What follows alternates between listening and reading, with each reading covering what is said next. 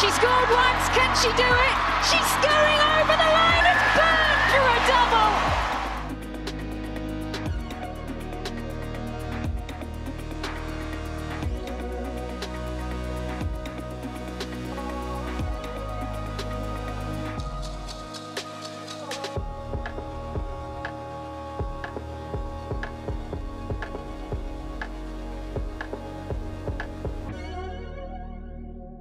Kia ora and welcome to this edition of the O2 Inside Line Live. I'm Amy Cokayne. And I'm Hannah Botterman. We're all settled in now in Auckland and getting ready for the next couple of weeks. Thank you so much to everyone joining us on England Rugby's Facebook and YouTube pages.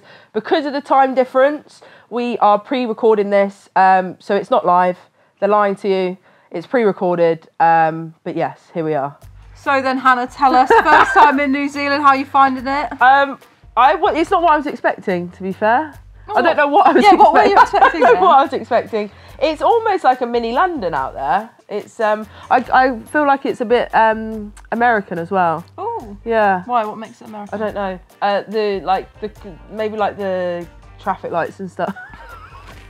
Not the traffic lights, but like just the style of like how things are. Got you. It's like I feel like it's a mix between America and England, like a London. What about the weather? Was that what you were expecting? Well, when we first turned up, I thought it was going to be cracking the flags. Yeah, we turned up and I packed jumpers and loads of warm clothing. So it said it was going to be rubbish weather.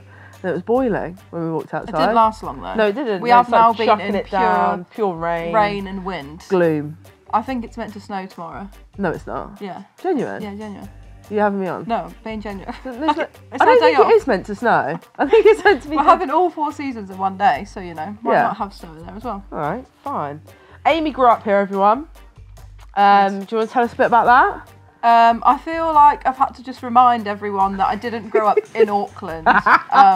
So people ask me questions about Auckland. It's a bit irrelevant. Are other places in New Zealand. I did live 6 hours south of here in a very small town called Fielding. So a bit different. You may as well ask me about Newcastle because I also don't know anything about Newcastle. So, but you know, in terms of helping girls out with what the local supermarket is and the equivalent, so like, you know, your countdowns, your New World, your pack and saves. Yeah. That was kind of information that I felt was needed when we first landed because everyone needed to get some treats in, didn't they? Get some chocolate. Yeah. Have you tried much of the local cuisine? Yeah, the local cuisine. I've tried Whittaker's. Outstanding. What's your favourite? I've only tried the normal milk, the creamy milk one. Not the blondie. I had a square of the blondie that was from cow. That was nice. But to be honest, if I eat too much chocolate, Amy, over these next 6 I'm not gonna be able to run at the end of it. So, but yes, I've tried that one. I've tried the peanut slab. Oh yeah, do you like that? Wasn't my Scaz favourite. didn't like that bit either. Sickly. I thought it was gonna be peanut butter, but it was peanuts. No, peanuts. Yeah. But yes, Whittaker's. We've been out for quite a few brunches. We have, haven't we? What about coffees? You're quite a coffee connoisseur. You didn't give it a high rating, though, did you? I feel like I haven't been to the place that everyone said is good yet. So I don't think. But I personally, well, actually, Amano had a good. Other coffee shops are available. I feel like that had a good. Tell you what, it did have. A lemon meringue pie that was probably the best one I've ever had in my life. Yeah, I did see that. I didn't eat it because obviously body's a temple, but that was. But you know, I looked at it and put on weight. Just looking at it, so. I did look at an apple put on weight. Yes, but other than that, and we had quite a few light days. Did we a bit of cricket in the park? We did a little bit of cricket. Not as successful for you, was it? Well, I don't know. I think my bowling stats were all right. Yeah, you've been working on your bowling. I have been working on my bowling. I'm more of a bowler than a batter. I'm terrible at batting. As I hear you're about to see, so yes, enjoy that. Who bowled me out? It was Ellie Kildown, wasn't it? Yeah, but I'm not being funny. She was 20 metres to the right of the. I didn't even know it's called. No, but what's that bit called? Wicket. No, not the wicket. The bit that they bowl down. Yeah, the wicket. The whole thing's called a wicket. Yeah. And no, then the stumps are the bails are. No. The green bit, the pitch. That's the pitch. That's called the wicket. No, it's not, is it? Yeah. Oh wow, I learn something new every day. Well, she was 20 metres wide of the wicket and bowling at a very funny angle, and also her arm wasn't straight, and it was just a lob at me.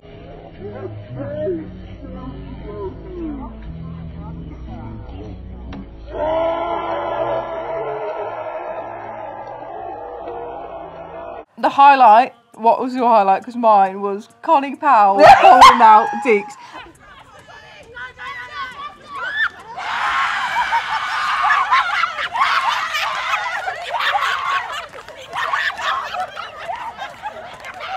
And what made I me can't die believe you get even on more film. was he was He like, was so before it, he was like, angry. Connie, be careful, because R2 selection, and then first ball, middle stump, Plum, absolute took it gone. out. He was mad. And Connie has got the most rogue bowling technique. Oh, it's mental. Works So, though. Works. That was the highlight of my trip, probably, Yeah. on that It's day. very, very That was like funny. day 4 and it was a It highlight. was very, very funny.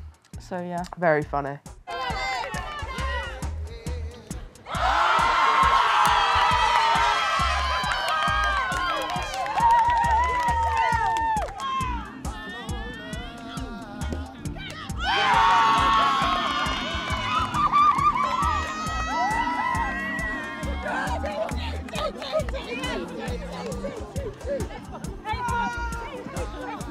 Here on O2 Inside Line Live, we are hoping to stay as connected as possible to the fans whilst we're out here in New Zealand. And I hear that you guys have got a couple of questions for us, so I believe we're going to answer them now.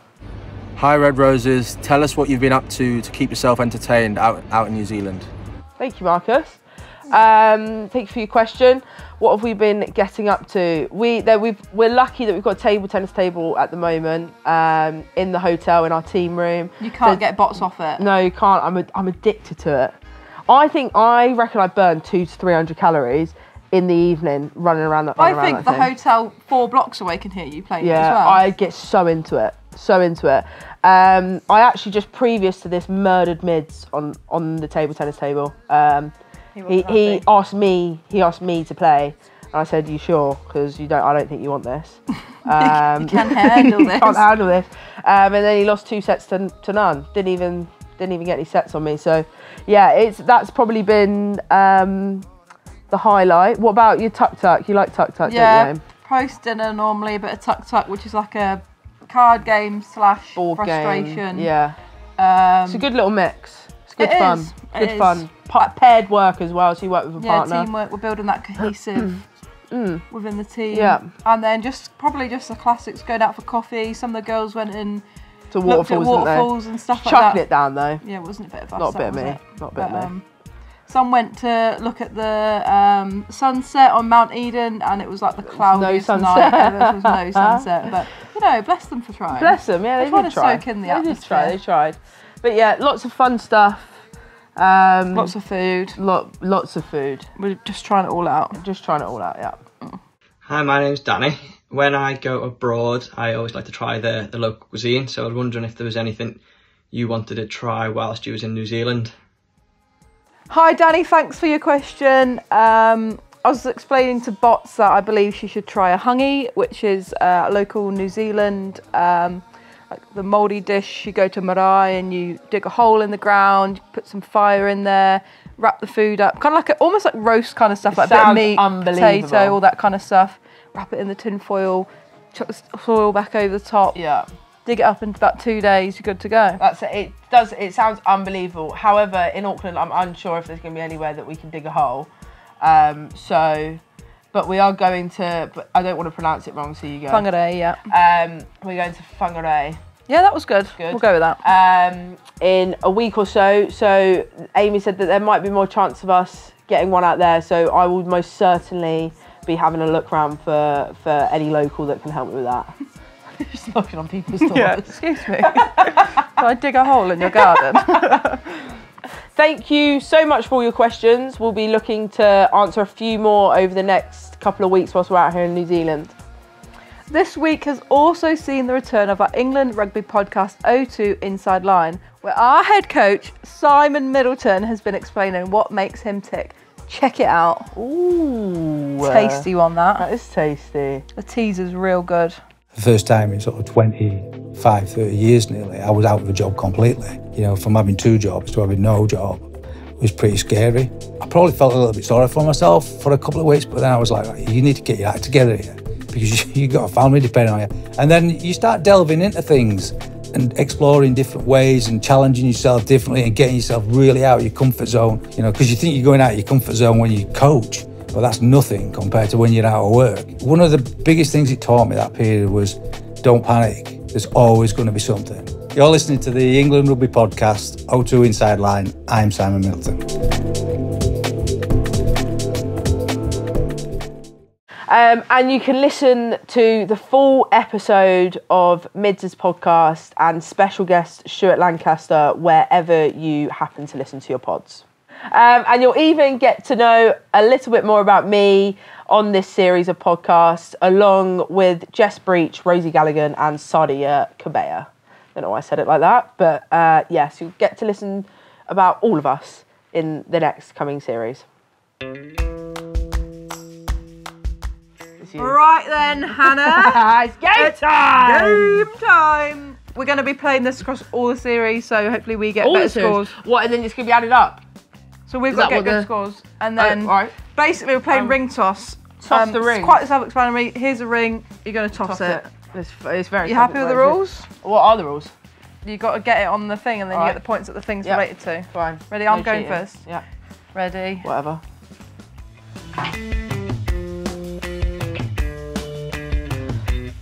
Oh! 50! Yes. Oh, 5. Well done. I'll take that. Well done on your 5. Loser. Oh. Oh. Yeah, now it's 30. Oh, 25. I'm 75. Oh, that was close. Oh, that was bad. Oh, last go. Make it a good one. Oh.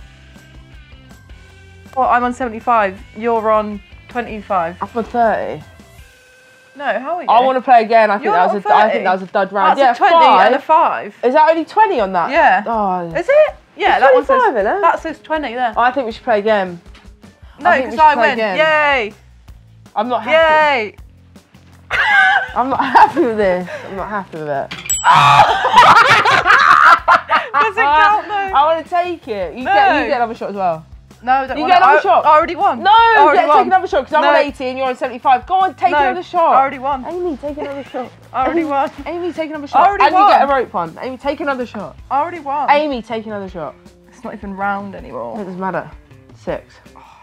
I'm not happy with this. I'm just throwing that out there. But it's equal, really. It's 6s.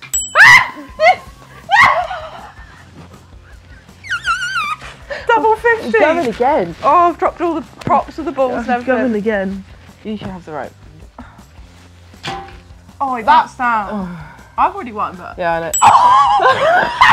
What the hell? What the hell? I reckon you should do another 5 by yourself and see if you can just get all 50s and then no one's going to be able to beat you. I don't think I'm going to do it. Well, you've just done 3 in a row. Yeah, we'll count that as 150 and then whatever I got you before. You just got real high. 25. What did I get? So 175. What are you on? Oh, don't worry about me. I'm out of this. All right, top score 175. Ridiculous. Let's see if anyone can beat us. I don't mind beating me. I hope no one else beats me though. As long as I'm not bottom of the leaderboard, I don't really care. I hate losing.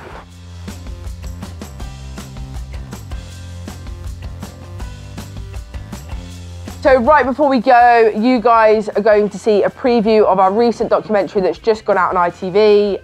It's called Where the Rose, an England Rugby Dream, and it features both me and Amy, and obviously all the other 39 girls that were in pre-season. But yeah, it's a great documentary. Staff. Oh yeah, and the staff feature. Don't really care about them. Yeah, so it features all of us, and hopefully you guys enjoy it. We are the #1 team in the world. Every time we take the field, we want to be better. We set high standards for a reason because we know we can achieve them. We all want to bring that trophy home. For women's sport, it will be massive if we can achieve that. We can show young girls rugby. In a few years, this could be you training. Yeah. We've got to go to depths that we've never been to before. We are the Red Roses. We are as one.